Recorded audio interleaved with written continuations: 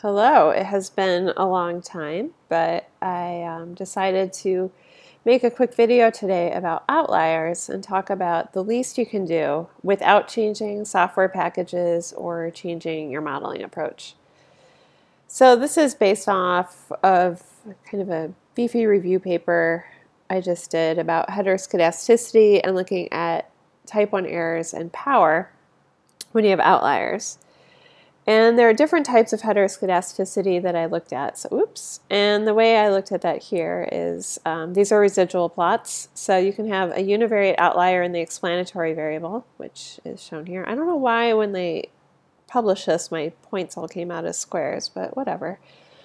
Or you can have a univariate outlier in the explained variable. I like using, this came from somebody who I worked with, and he preferred calling them explanatory and explained variable, which I like. So I'll be using that here. And this is the worst case scenario, the multivariate outlier, because they're outlying both in the explanatory variable and the explained variable. And heteroscedasticity without outliers, this was inspired actually by some behavioral data analyses I was working on with somebody. And although I did see this, I have seen this in fMRI data, they were not some things happened and I don't have access to those data anymore to analyze and look at this effect. But anyway, so these are residual plots that you would normally look at if you're running a behavioral analysis and you're assessing the assumptions of your model. And typically that's where we catch this in regression. But of course, with whole brain fMRI analyses, the big problem is we're kind of blindly running a ton of analyses, 100 to 200,000 regressions. And our hope is that the p-values we're getting at the end of the day are okay. And it's really asking a lot from any model. So here are the models I covered in the paper, and I'm going to talk more about robust regression in another video, I think. So I looked at two different approaches. One of them I was really hopeful was going to work well, which was kind of what motivated this project, but it turned out it only works well if you have 800 observations. 800 subjects. I also looked at ordinary least squares, which is your standard model in SPM. And many of the algorithms in AFNI are also based on OLS and permutation tests. Now, an interesting result from this that was surprising is that the permutation test always matched OLS. In other words, I think we're under this assumption that permutation tests are this magic bullet to fix all the ills of our data, and they really aren't. So I'm going to have a whole video about that to talk about permutation tests and what that mysterious exchangeability assumption really is, and hopefully give you some ideas to think about when that assumption is violated. And I looked at Kendall's rank correlation as well, which has its limitations because it's only looking at non-decreasing relationships, so it's harder to interpret the results. And then Flame 1 from FSL and Flame 1 with the outlier detection, also from FSL. I'm a little sniffly and I apologize. I have a little bit of a cold. Anyway, so those are the models I looked at. I'm not going to go into great detail about any one of these right now. As I said, I'll come back to robust regression in a different video. So now I'm just going to quickly go through each of the primary results.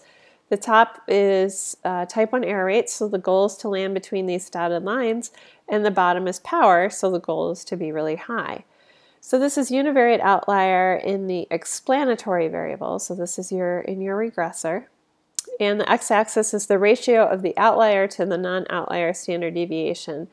So it gets pretty high. So the good news is all except the doubly robust, by the way, this is the one I was hoping would be the winner, and it's actually more or less the loser in most cases. Mostly everything controls type 1 error just fine. Oh, one last method is just trying to use Cook's D in an automated way to throw out subjects that look like outliers. This just never works well. Okay, so type 1 error is pretty well controlled. You get the most power out of the flame approaches. The orange line is underneath the green and the yellow, and OLS. So OLS does fine. The robust regression approaches have like a slightly less power, but nothing to, fret about.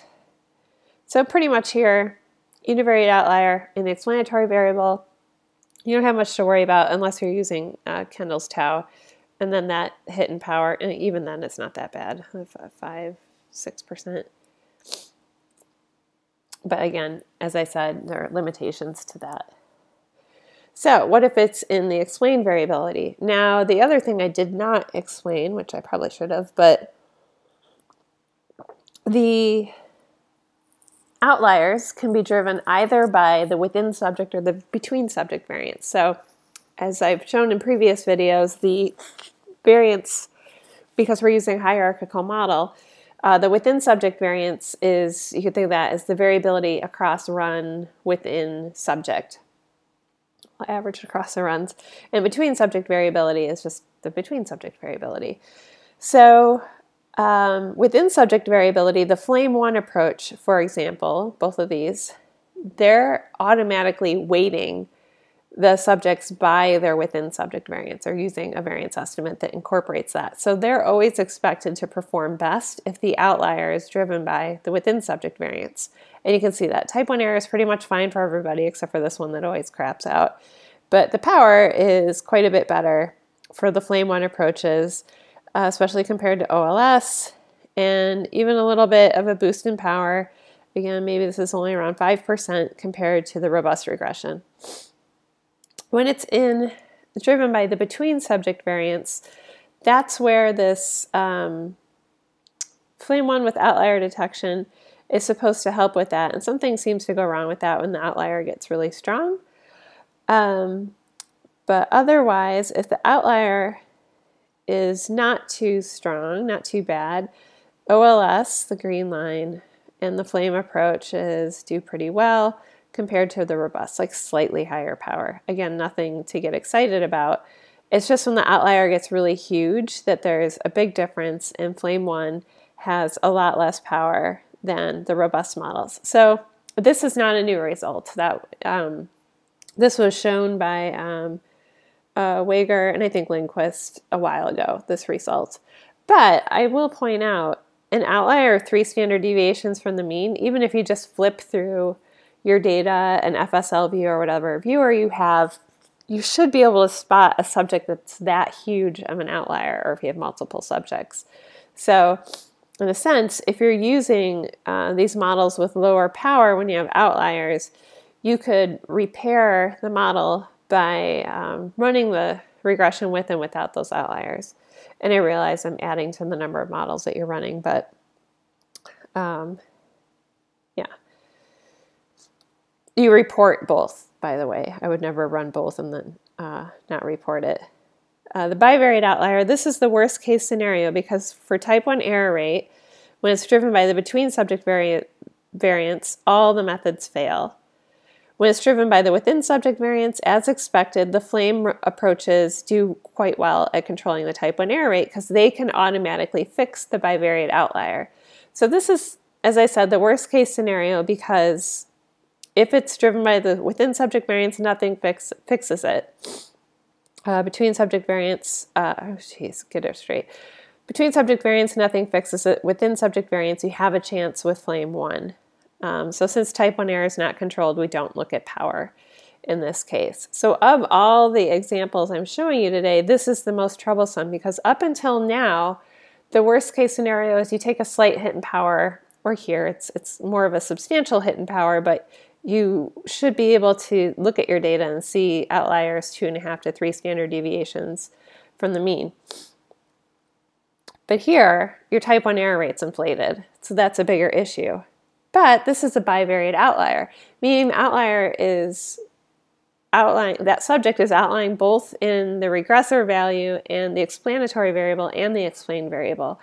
And I understand it's hard sometimes to look at your fMRI data, but it's pretty easy to visually inspect all of your regressors and look for outliers that way. This is the heteroscedasticity without outliers case. The simulations were a little bit wacky, but this just shows that robust regression can fail to control type 1 errors. It wasn't that bad. a little bit, and then power differences. I don't really want to spend a lot of time on that example.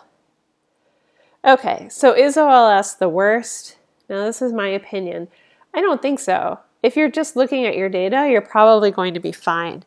Outliers that are huge, you're going to see them if you've just flipped through your data. You can do this in FSL view. You can look at the time series view in FSL view. You can look at residuals. I believe both SPM and I think all the software packages will output residuals, and you can view those in a viewer and see what they look like. And running the model with and without outliers to see if those outliers had any impact, I really don't see much wrong with that as long as you report both models. So no, if you're using OLS, I don't think it's the worst case scenario.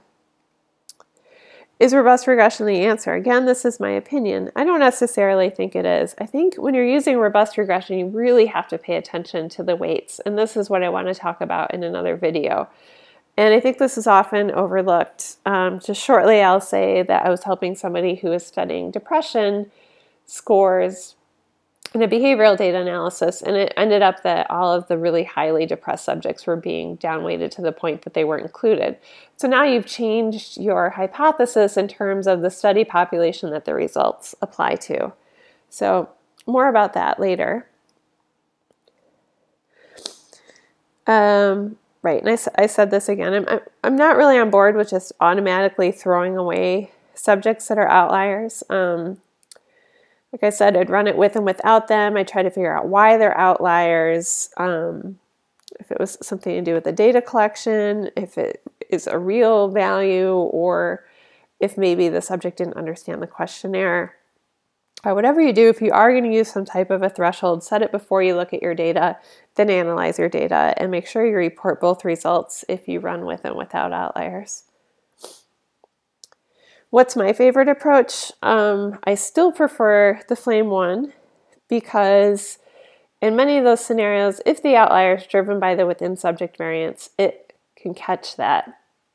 So, and I kind of like that. And I like that the weight, in that case, this within subject variance, it's estimated from the first level model. So there are quite a few degrees of freedom.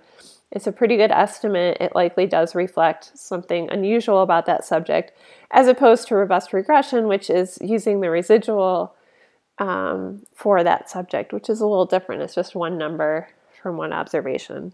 And again, I'll talk about that more. I don't hate robust regression. I think it can be useful, so I don't want that to be the message. Yeah, and of course this doesn't need to be your favorite model, but I do see that it has a lot of benefits compared to the other ones. And it's already built in to the software. So what is the least you can do? Well, nothing can fix a bivariate outlier. Even if you're a big robust regression fan, it's not going to take care of that.